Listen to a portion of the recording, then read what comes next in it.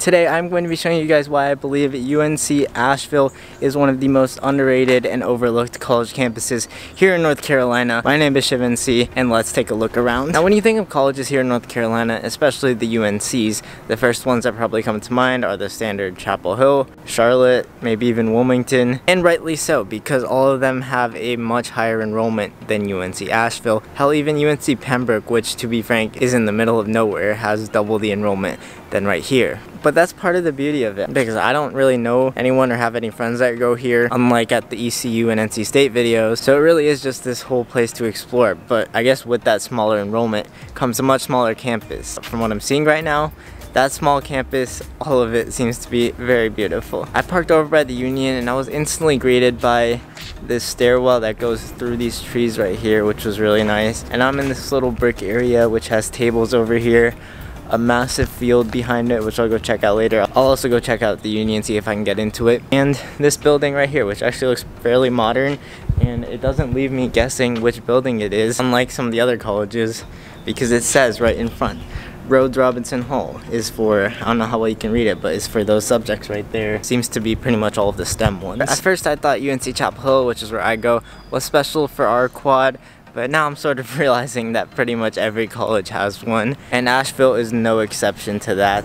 This one, you could argue, is even better because this whole campus is nestled in the Appalachian Mountains. There's no visible like mountain peaks or anything from what I can see from here, but you definitely get the feeling that you're in that type of location. And I guess one other thing I should mention is one of the instant differences and nice parts about this campus is that it is a summer day in mid-July right now, and it is 68 degrees. So nice, and I could get used to that. Except I guess the opposite side of that is that it probably gets super cold here in the winter. Here at the top of the quad is where it seems their main library. At least I assume that there's no more libraries on this small of a campus. It's called Ramsey Library, and it is very picturesque being in front of all of that with the mountains behind it. But let's see if we can go in. That's tough. Right now it says that it's closed to UNC Asheville students and staff, but even if I found someone to let me in, down there it says it is closed today no matter what. So oh well, I guess I will go look up some pictures of the inside of this library and see if it matches up to how nice it looks from the outside. To the right of the quad is Lipinski Hall, which I'm in front of right now, and the door is cracked open a little bit, so I guess I can go in. I really hope I didn't just lock myself out, but the inside looks pretty standard, can't lie.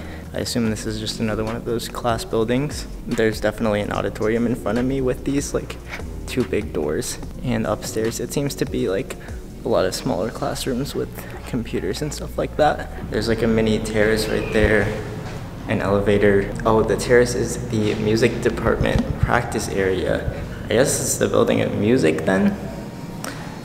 And wait, maybe not. This says humanities on it, so maybe it's just a blend of them. I don't know. Moving over to behind the quad, curious to see if there's anything, but I think I should mention that I noticed about this campus is that unlike pretty much every single other UNC campus, parking is like, there's a lot of parking here, and I guess that's just relative to the amount of students there are because there's obviously a lot less here, but everyone including freshmen can park pretty easily. And I looked at the prices and they're like pretty dang cheap too. If you're thinking of going here, that is definitely a benefit. Yeah, behind there was just like another green area. Get away, flies. That's one of the downsides of being in the mountains, is there's bugs everywhere. Other than that greenery, there's just a few more standard buildings. This one I'm in front of is Whiteside Hall. It has a lot of subjects on it, like classics, history, humanities, philosophy. So I guess this is more of the social studies type building.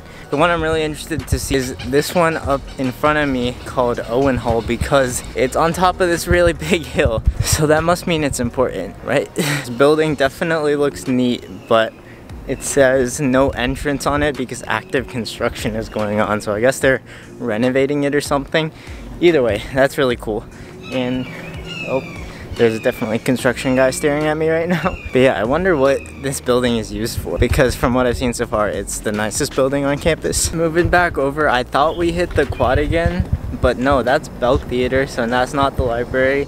And it's just a whole nother green area. It's not as big as the other quad, but still super nice. Carmichael Hall over there, which looks pretty funky from the outside. Seems to be their psych building.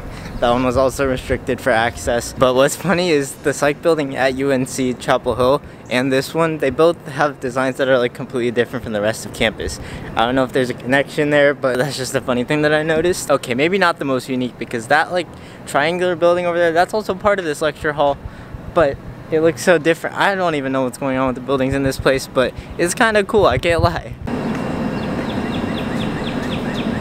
As I circle around and see that I'm already back at the main quad, it's making me realize how small this campus really is. Like at UNC, it would have taken me at least an hour, maybe even more, to go around from the quad and circle back to it, but I walked around there for like 15-20 minutes and I'm already back here. It probably just comes down to personal preference, whether you like that or you're like me and you'd prefer like a pretty extensive campus with a lot of different routes and places to go to. There's a mini little disc golf course there, so that's something else. But yeah, as I walk down, I guess this is the main street of the campus. I pretty much only have the Union left to see. Actually, no, I haven't seen a dorm yet. And I do not think I missed it back there, so that's probably around this area too. Let's find out. Oh yeah, these have got to be residence halls just from the way that they're structured. But look at the view you get from these, especially if you're on the other side of it. Just check this out.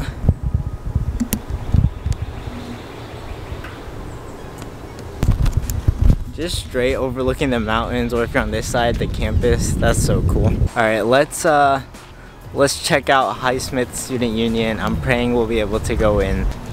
Oh shoot, it is open. All right, let's see.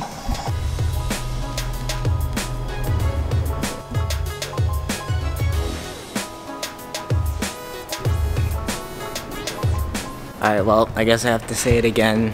Once again, we have another student union that outclasses Chapel Hill's. That sucks. Like, this place is actually massive. Like, it really could compare to Tally in size. I take back what I said about this campus being too small. This definitely makes up for it. They have like screening rooms for all of the mountains nearby, like Pisgah Lookout. I don't even know what that is, but that's cool, and it's a good ode to like the location of UNCA. Oh, that makes me even more mad at UNC. But yeah, that was really cool. I think the bookstore is in there too. It was closed right now, but this seems to be the main hub of campus. I also realized that I haven't seen a dining hall or a gym yet, but the dining hall is actually right there. That building that's right next to the Union. So this seems to be where a lot of people are going to be spending most of their time. Just kidding. These seem to be the main freshman dorms. Mills Hall, Founders Hall.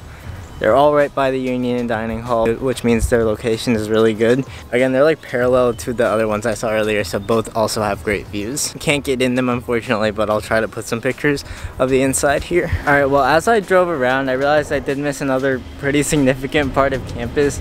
The whole recreation side, so like all of the sports fields, the rec center, gymnasium, all of that stuff is right on the southwest corner of campus. It's pretty nice that they're all right next to each other, and there's a few mini streets that connect them. I guess Kimmel Arena right behind me, this is where they play basketball, I assume. And also, driving down that road, I realized that there was like 4 or 5 other dorms that I missed, called like Gardner Hall and a few others. Those don't have as good of a view as the other ones, but they do look smaller. And yeah, that is pretty much UNC Asheville. Hopefully there's not a big portion of campus that I missed, but I think I got to most of it. Hopefully, if you're thinking about going to Asheville, this gives you a better idea of what campus is like.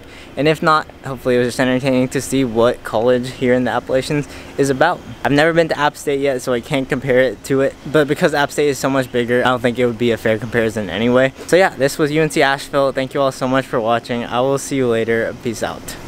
Also, as I very carefully drive my mom's car, it's also worth noting that UNCA is about a 5 to 10 minute drive from downtown Asheville, which is, I guess, your pretty typical southern mountain city downtown, maybe a bit bigger than average. But yeah, there's a lot to do there, so if you go here, you're probably going to be spending a lot of time there because, like I said, campus is pretty small, and I could see it getting boring a little quickly. And it's also just really convenient to have a downtown right there.